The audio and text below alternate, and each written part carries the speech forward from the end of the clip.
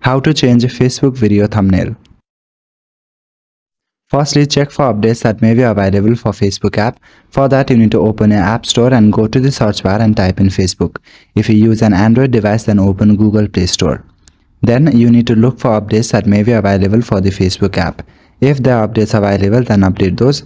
If not, then that means that your app has been already updated. And now you can go back to your home page. In your home page, you need to open Google Chrome.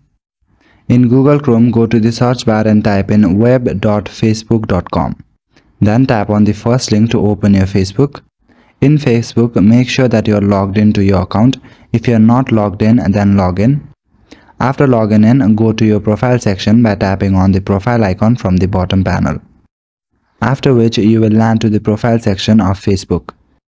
Now you need to go to the section where your videos are. Tap on the video option and go to your profile to view all of your videos that you have uploaded. Then you will see your uploaded videos here, from where you need to tap on the three-dot icon at the top right corner.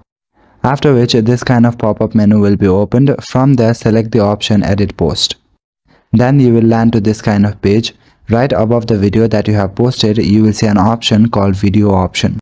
Tap on that option and you will be able to edit your video. You can edit the title, thumbnail as well as add tags.